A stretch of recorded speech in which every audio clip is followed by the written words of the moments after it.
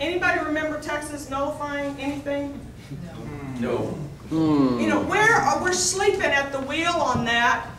We need leadership in Austin. We need a governor who says, let me see.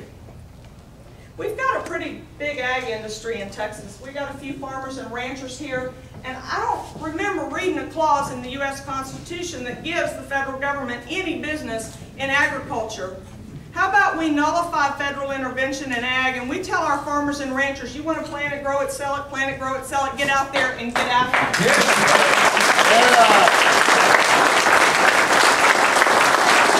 Department of Education. Or I don't know, maybe energy. Little energy business in this part of Texas. Little oil and gas here, little wind out west. Maybe we say to the federal government, there's no constitutional authority for you to regulate energy. If energy providers need to be regulated, we got it. We'll take care of it in Texas. We got the 3 branches of government, just like you boys in Washington do. We got an executive and a legislative and a judiciary. If we need to regulate energy, we'll regulate energy in Texas. Stay out of the Texas energy industry. You guys want to produce energy, alternative this, that, or the other? Have at it. The market will determine the best sources of energy available at the lowest cost to the most people. Texas energy providers, get out there and get after it. We'll keep Washington off your back. We got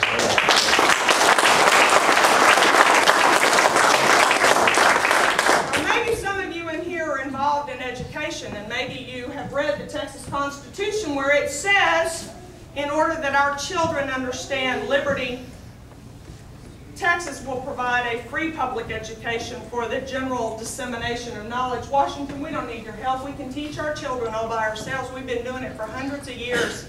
We do it quite well. Get out of education in Texas. Yeah. Or finally, maybe we say no constitutional authority in health care. Oh, absolutely. In fact, we might ought to rethink whether the government ought to be in health care at all. Maybe you would agree with me that a free society rests on 3 pillars. There is individuals and families that have a real role in that society. And there are communities and churches that have a real role in that society. And there is a government. And when we as a people abdicate or shift or demand that the government be 3 legs, that stool will never stand. We need to really look at what we're doing in healthcare. We certainly need to tell Washington, you have no business in Texas healthcare. We've got the finest medical facilities, doctors, nurses, emergency providers, anywhere in the world, right here in Texas. We'll take care of Texans who need health care. Yeah. We don't need Washington.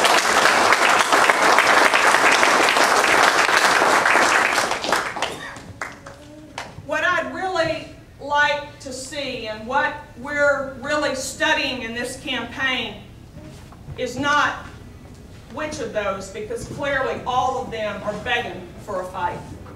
Every area that I mentioned is begging for a fight.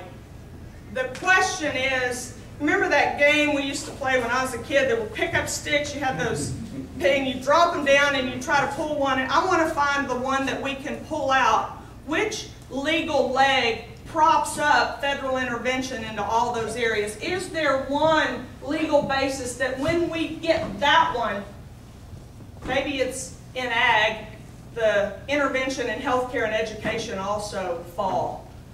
Where do we make that kind of fight so that we don't have to nitpick at this Goliath for the next 50 years, but so we can make some substantive inroads into backing the federal government out of the great state of Texas? How do we engage that battle? You got a legal mind for that. You're an attorney who has some expertise in that. We'd love your labor of love between now and next March, April, May, June, July, to begin to craft that. I'm saying everywhere I speak, I hope you will make a call to Attorney General Abbott's office in the next week or so and encourage him to be engaging today in the legal research to stop cap and trade, to keep health care out of Texas.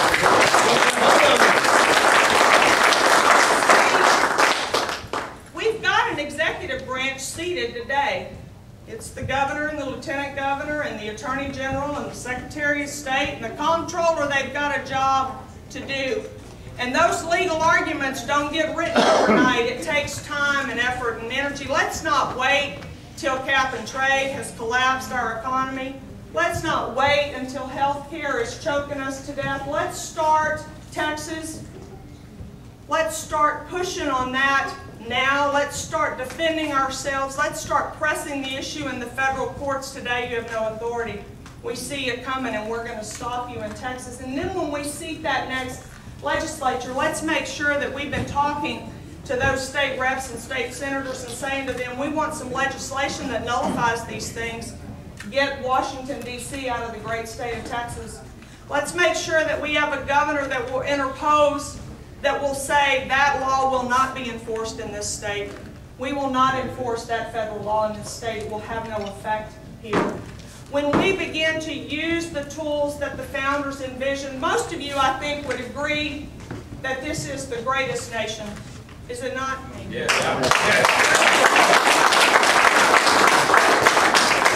The blueprint for that nation was the Constitution. It is the foundation on which that nation stands. Why would we tear up the blueprint? Why would we do that? Let's follow that blueprint. Let's use those tools that those wise men said to us. Here's how you keep a limited federal government and sovereign states that collectively form that federal union. That's how you keep men free. That's how you keep government limited. Let's start using, aggressively using nullification. And the next time the governor comes out and tosses secession out like it was yesterday's newspaper, you remind him that if he starts us down that path, our children are going to bleed on that course. That is not something that you play with. You were talking about destroying the union of the greatest country that man has ever envisioned. How about we do the things that our founders told us to do to keep it healthy before we start nonchalantly talking about destroying it? How irresponsible to have that conversation. Let's secure private property in Texas. Let's show the rest of the country how to be a sovereign state. Let's continue to press the federal government to do their job on the border, but let's say Texas is tired of holding its breath and we're going to secure and control our border. Amen.